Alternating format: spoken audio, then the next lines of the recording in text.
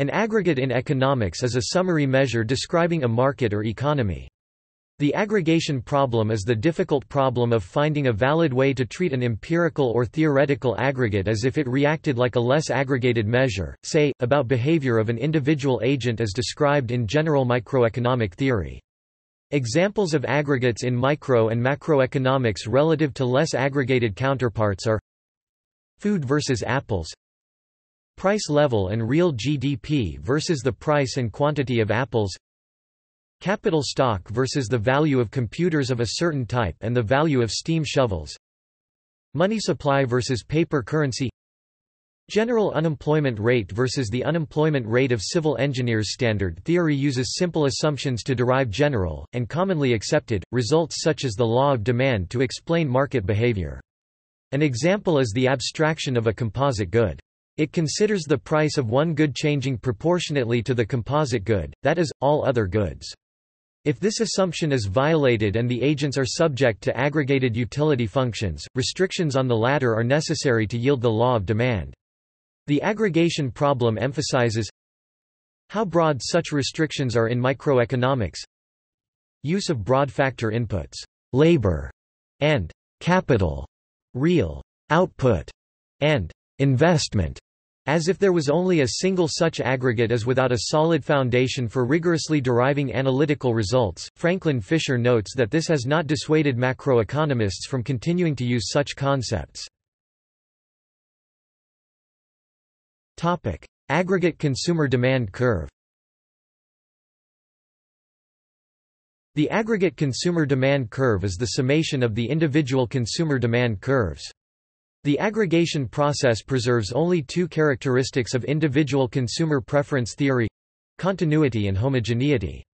Aggregation introduces three additional non-price determinants of demand: number of consumers, distribution of tastes among the consumers, distribution of incomes among consumers of different taste. This if the population of consumers increases, ceteris paribus the demand curve will shift out; if the proportion of consumers with a strong preference for a good increases, ceteris paribus the demand for that good will change. Finally, if the distribution of income changes in favor of consumers who prefer the good in question, the demand will shift out. It is important to remember that factors that affect individual demand can also affect aggregate demand. However, net effects must be considered. Topic: Difficulties with aggregation. Topic: Independence assumption. First, to sum the demand functions without other strong assumptions, it must be assumed that they are independent, that is, that one consumer's demand decisions are not influenced by the decisions of another consumer. For example, A is asked how many pairs of shoes he would buy at a certain price. A says at that price I would be willing and able to buy 2 pairs of shoes. B is asked the same question and says 4 pairs. Questioner goes back to A and says B is willing to buy 4 pairs of shoes. What do you think about that?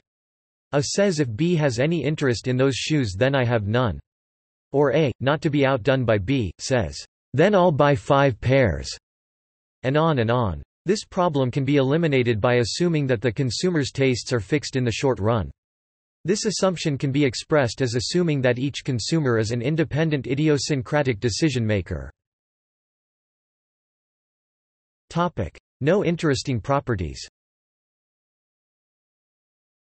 This second problem is more serious.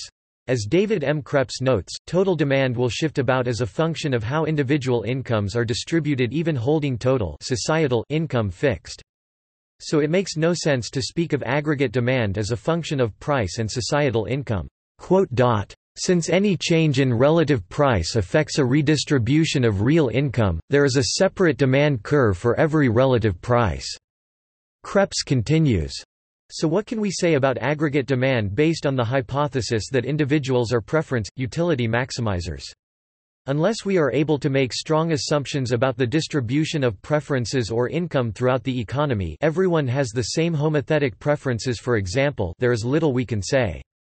The strong assumptions are that everyone has the same tastes and that each person's taste remain the same as income changes, so additional income is spent in exactly the same way as previously. Microeconomist Hal Varian reached a more muted conclusion. The aggregate demand function will in general possess no interesting properties. However, Varian continued, the neoclassical theory of the consumer places no restriction on aggregate behavior in general. This means the preference conditions, with the possible exception of continuity, simply do not apply to the aggregate function. Topic. See also.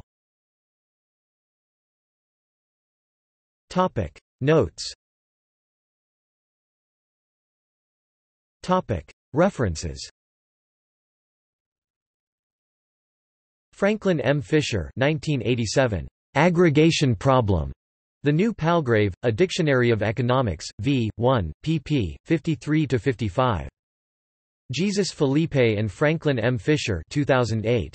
Aggregation, Production. The New Palgrave Dictionary of Economics, 2nd edition. Abstract. John R. Hicks, 1939, 2nd ed., 1946. Value and Capital. Werner Hildenbrand, 2008. Aggregation, Theory. The New Palgrave Dictionary of Economics, 2nd edition. Abstract. Thomas M. Stoker, 2008. Aggregation, Econometrics. The New Palgrave Dictionary of Economics, 2nd edition. Abstract. Douglas W. Blackburn and Andrei D. Yukov, 2008. Individual versus aggregate preferences, the case of a small fish in a big pond. Abstract.